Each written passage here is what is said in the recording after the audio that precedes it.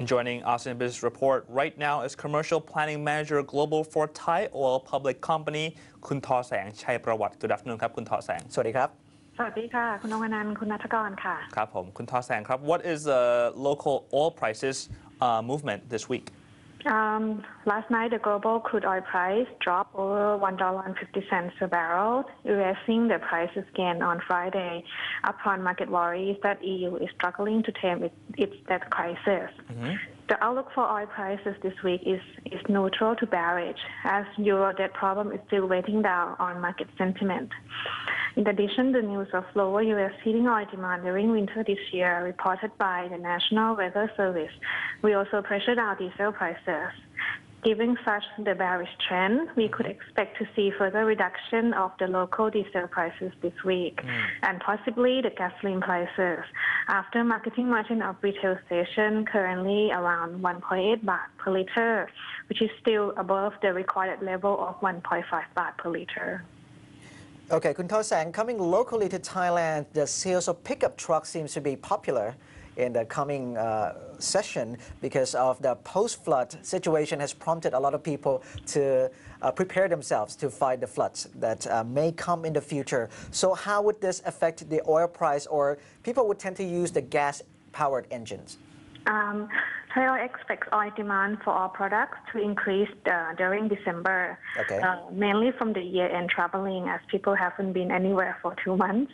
And going to next year, the demand will come from the after-flood reconstruction. So a shift to cheaper gas engine will highly depend on the relative price of diesel and NGV. Currently, the NGV price is half of diesel price. But with its limited stations and relatively low diesel prices currently, people still prefer to use diesel. So we expect to see higher diesel demand next year. However, if one key factor to monitor is the government decision to reinstate the 5 baht excise tax to diesel price. So if that happens, diesel prices would increase significantly, and that could incentivize people to shift to gas engine.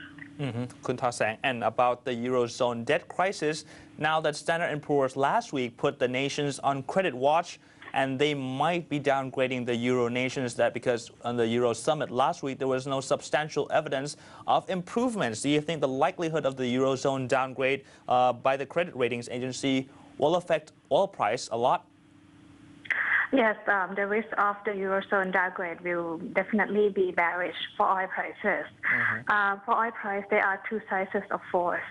On the demand side, global oil demand growth is at risk, especially from the EU debt problem and also the U.S. unemployment problem. However, on the supply side, we have heard about the Iran's oil sanction as a result of its nuclear development, and together with OPEC's need for high oil price for budgeting purpose as a result of the unrest in the region. So in terms of the supply side, it will be a supporting factor for oil prices. Given those two factors, we are likely to see oil prices range bound around $100 a barrel going into next year. Okay, I see. So what are the prospects for the short and long term for oil prices, and what is your strategy for investing in oil? In terms of the short-term prospect, we still see oil prices going into the neutral and bearish zone, with the biggest factor to watch being the euro debt problem.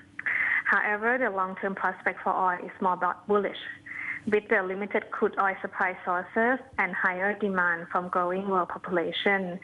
So for investment, if you're looking for a short-term investment, the likelihood for oil prices is more bearish. But if you are investing for long-term, definitely oil price is likely to increase over the next 2 to 3 years. Oh, thank you very much, Kun Tho Sang, for sharing with us today. Okay, bye-bye.